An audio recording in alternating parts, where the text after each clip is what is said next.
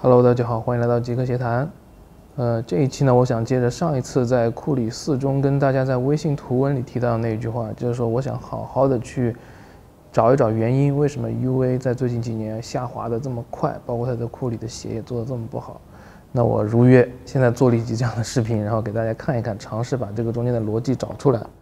从大的层面来看 ，UA 的股票已经连续下跌2年，就是今年出的，还有去年出库里的时候，其实都没有对它的这个股价造成太大的影响。那它现在股价到了12美元，相当于是它5年前的水平，那证明它这5年来对投资者来说都是一个比较大的损失啊。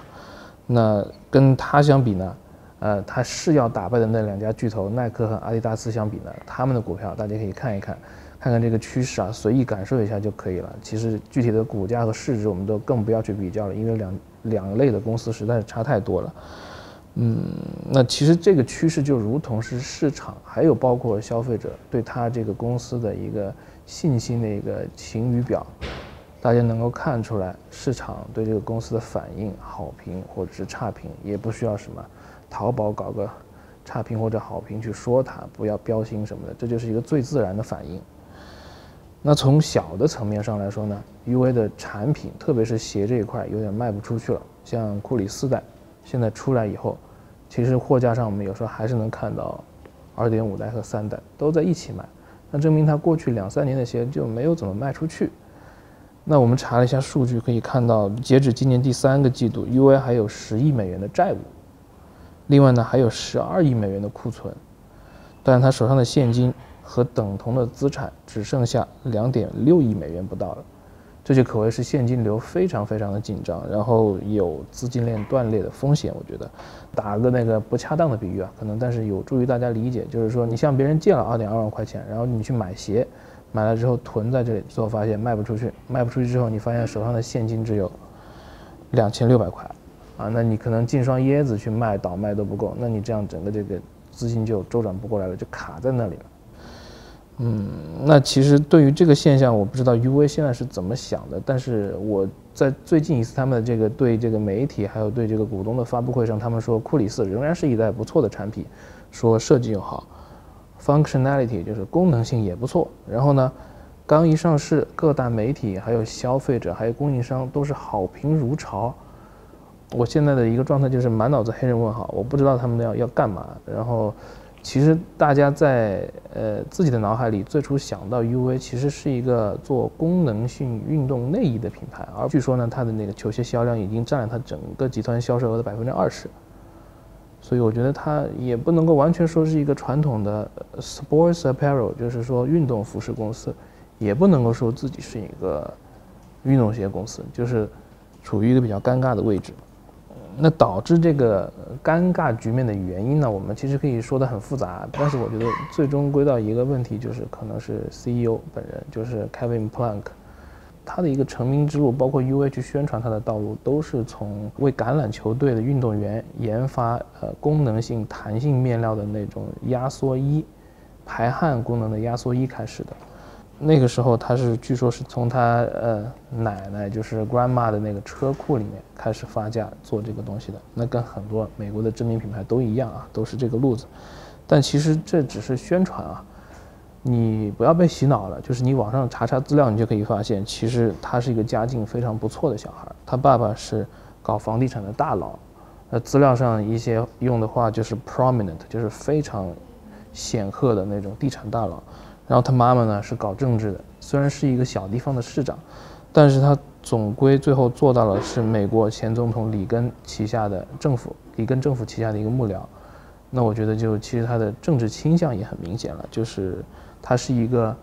富2代和官2代的超强结合版。那有了这点小突破口，大家其实就可以开始寻找最近关于 UA 的一些负面消息啊，或者是一些不利的消息的一些线索的来源啊。首先我们知道就是作为 UA 的创始人 Plank，他也是 CEO， 他在前段时间公开发表声明支持美国总统特朗普，这个事情导致他直接跟他们的代言人库里就怼上了，库里就直接说我不喜欢特朗普，然后 Plank 说特朗普是我们美国一个重要的 asset 就是资产。那库里就说：“哎，这句话我也同意啊，但是你要把那个重要的 asset 那个 ET 去掉 ，asset 去掉 ET 是什么？是 s 是什么意思？大家可以自己查查字典。那就是关系搞得很僵。那当然，最近呢又有资料，又有图片显示奥巴马啊、库里啊，还有 Kevin Plank 都在高尔夫球场上，很开心的来了个自拍合影啊，给大家看了一看，他们可能在修复关系。但是就是我觉得，在我看来是多少就是有一点，就为了缓和这个紧张气氛的这种感觉。另外就是 Plank 爸爸他是搞房地产的这个事情嘛，其实还能联系到一件大家可能还不太知道的事情，就是 Kevin Plank 其实在他的家乡巴尔的摩在建很多房地产的项目，其中就包括 UA 的总部，当时是计划斥资差不多55亿美元要干这个事儿，后来可能钱不够，又拉了 Goldman Sachs 就是高盛投资银行过来干这个事。他自己呢，去年还从他的那个 UA 的股票里面套现了7000多万美元，7000多万美元不小了，大家乘以7749，差不多5个亿啊，人民币啊，去盖楼啊。那美国的房价又不如中国房价贵，是吧？盖个楼要那么多钱吗？所以不知道他现在在那边搞什么。那你盖楼可以，你的产品要足够好。你比如说像阿迪达斯，你盖个那个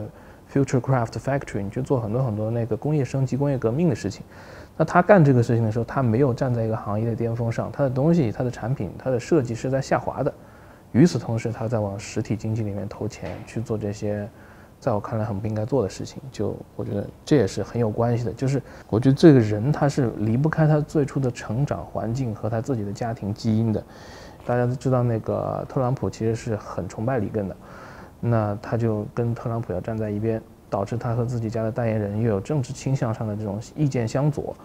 那你搞地产的呢，又导致他的这个业务啊，总是会以实体经济为核心，却忘了现在其实很多时候，线上的销售啊，还有包括软性的研发和设计啊、包装都很重要。我总体来说，我觉得这个事情是自然而然它就发生了。那其实也就像大多数消费者一样，我的第一件 UA 产品其实就是它一件速干衣，大家可以看一下。翻了半天翻出来了，这件速干衣。这件速干衣买的很早，那个时候我还在电视台工作，然后我有个实习生叫 Peter， 他从加拿大，他是加拿大籍华人，从加拿大给我带了这件衣服回来。大家可以看到这个 logo 已经磨得比较惨了，但我那个时候非常喜欢穿这件衣服，基本上打球的时候都穿这件衣服，因为当时像耐克啊，还有阿迪这些巨头还没有做这种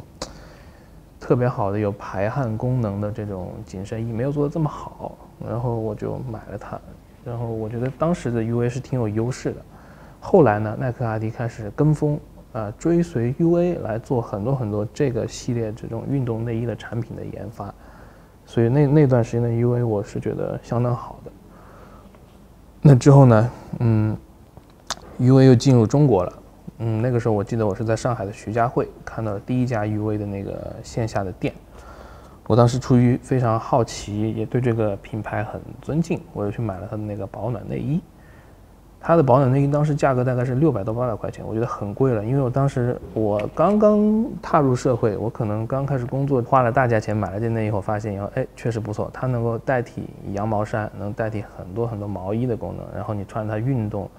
洗完之后又马上能够换上，它第二天就干了，所以我觉得那个东西真的不错。直到现在，我还每年买一件 UA 的保暖内衣。今年的，去年买的，就是这去年买的。整体来说，我都觉得不错。它的保暖的系列叫 Cold Gear， 就是它也分1、2、3各个等级，这个是可能是最初级的，就是保证让你又能够在室外打球的时候穿着不冷，不会感冒。然后整体来说，你的这个身体又会很放得开，投个篮什么不会感觉这个手有障碍。那之后，我有一段时间因为工作实在太忙了，就没有关注运动类的东西了，我连打球的时间都没有。直到我2015年创业时，我又重新回过来看现在的这些运动品牌，包括 UA， 我就发现UA 变了。首先它是签了库里。这个可能当时还不是很有名，后来变成了国际一线球星的库里，然后鞋卖得非常不错，然后衣服呢也开始有很多品类，有高尔夫啊，有户外啊，还有足球啊，好多品类，我都来不及看了，也不像以前一走进去基本上就是运动功能内衣，然后训练，然后健身的那些装备。当时我看了之后，我觉得他们为什么扩张这么快？我觉得我是觉得他们有这个雄心要去干这件事情，但是同时我能看到他们心有余力不足的，就是他们商店里那个鞋墙上的鞋啊，那个样子基本上是一样的，都是一双鞋设计的花里胡哨，然后左面一个大大的 UA logo， 特别像国产的3、4线品牌处理那种球鞋设计的方式，所以我觉得他们的设计上是心有余而力不足。那造成这个问题的一个原因是什么呢？后来又想了一下，这个还是跟创始人的那个计划和那个策略，还包括他自己的态度有关系。因为 UA 最初还是一个做功能性的这种运动内衣的品牌嘛。那由于它比较早，然后专注度又特别高，它有一个非常高的这个门槛，然后启动速度又特别快，一下子就把这一类产品冲到了市场的最前面。Plank 当时他自己坚持的一点也跟这个有关系，就是他的原话是这样子的，他说 We invented the $25 T-shirt， 就是我们发明了很便宜的这个玩意儿，就是$25的这种运动功能 T 恤。We've pressed the bounds as to what consumers will pay for apparel， 就是他们把一般普通消费者会去购买这个运动衣的这个界限又往前推了。That will continue， 他说这个会继续。No one is looking for Under Armour to have $25 hooded fleece， 就是这种帽衫，没有人会去买这种$25的 UA 的帽衫。他说 They want Under Armour at $75 and $100 price points，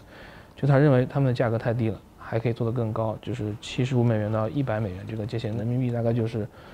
高要高到600-700，低就是也低到400-500，这个价格区间还挺高的。所以我觉得这个它跟我们之前采访的球爹有点类似，他在通过抬高价格来选择消费者，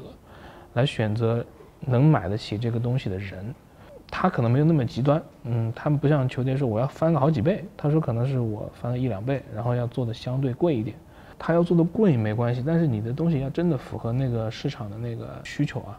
比如说运动裤啊，我其实夏天打球会穿这条始祖鸟的比较多。这条始祖鸟的运动裤的价钱呢，跟这条库里的这个短裤的价钱是差不多的。总体来说，它的剪裁和用料明显比这个 UA 的要好，但它们的价格是差不多的。所以在这个选择区间范围内，我觉得它跟传统的这种专业性的始祖鸟这种做衣服的品牌，它又比不过。库里的这个压缩裤我也买了，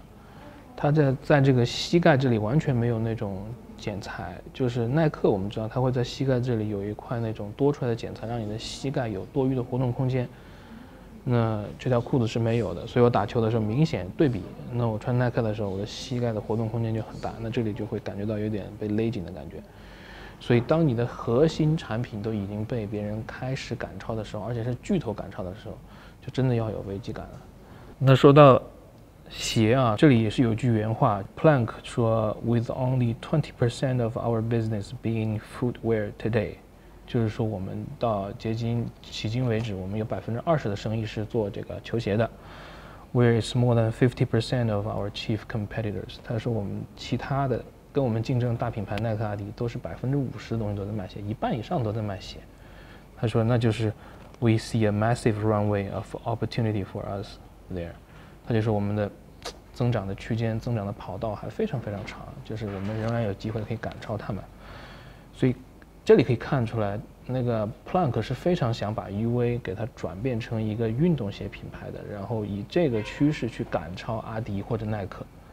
他的目标我觉得是很好，他用这个说故事是特别好的，就是说我们的增长潜力很大，但他没有这么干。就是阿迪耐克每年在研发就是科技的这个经费上有10几亿美元的这个级别，或者是更大数十亿美元的级别。那 UA 其实是没这个精力去干这个事情，你不投资这个到科技树的这个攀爬上，你把它投到盖楼上去，你盖的是个总部大楼，不是研发大楼，你只是有一块是用来做研发的，所以我觉得这个投入也是不太理智。那但是他还是会宣布明年会有新产品，他宣布明年一个新产品叫 HOVR。这个是很多媒体现在都没有 get 到，或者是没有像我一样主动去看他们这个在美国证监会的这个报告的，就是他们这个 Hover 是一种用于跑鞋的新的缓震材料，是继 Micro G 和 Charge 的后面第3种 UA 专利的缓震材料。我以为啊，比如说是库里姆就可能会用上那个材料的那个缓震了，但是并没有，它上面写的是要用于一款跑鞋，然后这个跑鞋呢还会跟电子芯片等等其他的功能搭载起来，去跟那个 UA 的所谓的这个可穿戴的这个科技去联系。那我觉得这个又走到了另外一个坑里面，就大家知道跑鞋是个多么巨大的坑，它有阿斯克斯啊，还有耐克、阿迪，还有像我们说的那种猴卡、奥尼啊、牛顿这种小的但是非常专业的品牌，这是一个非常大的坑。UA 等于是自己又找了一个坑往里面跳，这个坑要爬出来，我不知道它还有多久。而且相对于来说，他说的这种电子芯片、可穿戴式的科技，耐克已经尝试过了。这个是在耐克鞋里面的芯片，当时放在那里面的。但是现在我去下载耐克的 APP， 然后用现在最新的苹果手机是用不了这个东西了。那当时这个玩意儿已经很先进了，耐克都放弃了。包括后来耐克出的 Feel Band 的一个手环，像小米手环一样，今天那样子也放弃了。就这个东西确实很难做，不是说一个简简单单的一个你手上只有那么一点点现金流的公司，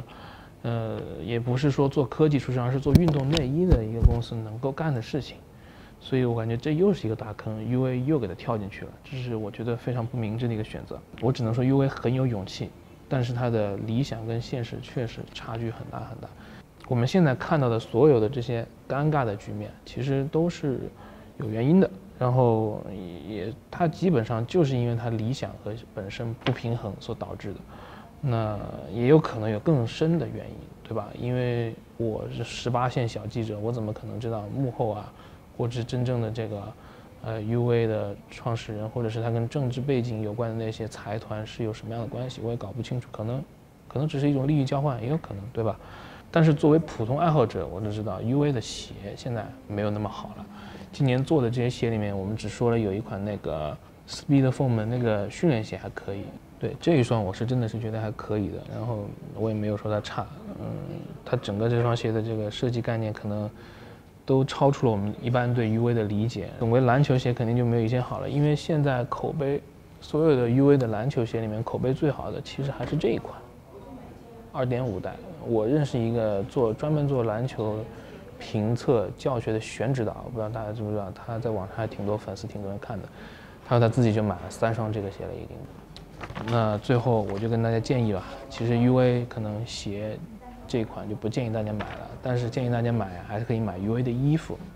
还有一个呢，就是可以买 UA 的股票，不是买它涨的股票，而是买去做空 UA 的那些仓位。因为我觉得 UA 可能未来一段时间，可能未来1年内，真的还是会在这个坑里面爬不起来。